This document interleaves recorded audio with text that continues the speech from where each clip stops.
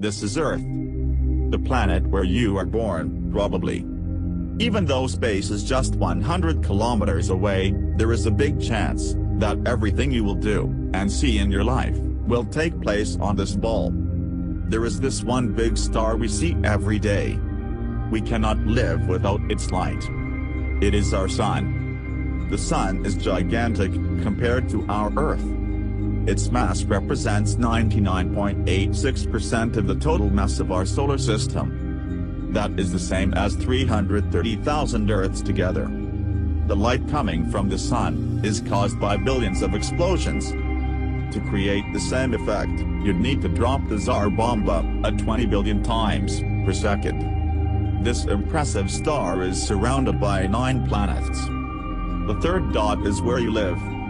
Even though this picture represents the scale of the planets, the distance is still not correct. Let's have a look at the true scale of our solar system. Now, the distances are correct, but the size of the sun and planets is too big. If the true scale and distance were shown in the same image, you would see nothing but a small point of light. The furthest humanity has ever come into space is the Voyager 1.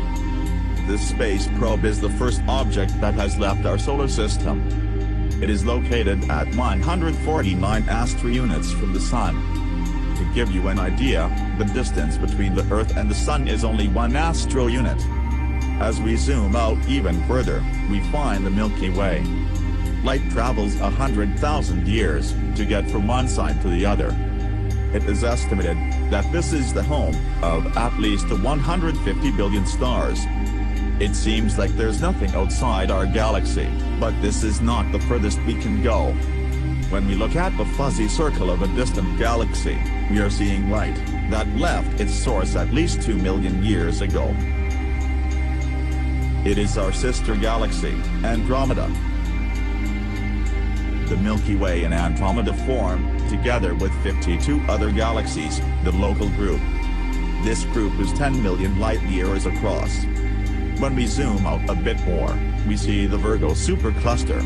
With a size of 110 million light-years, this supercluster contains more than 100 other galaxy groups. The VIRGO supercluster is only a small part of an even larger LANIAKEA supercluster. And this is just a sand grain in the universe. What you see right now is 2 trillion galaxies, and the Milky Way is one of them.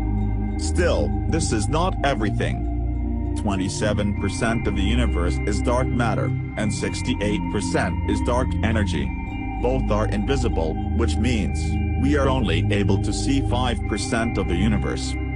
On top of that, we don't know what dark matter and dark energy are, except it's there. Because of dark energy, the universe expands faster than the speed of light. This means that light coming from stars at the edge of the universe will never reach Earth. So there is literally nothing we can see. We don't know what lies beyond the border of the observable universe. And we will never know. Thanks for watching.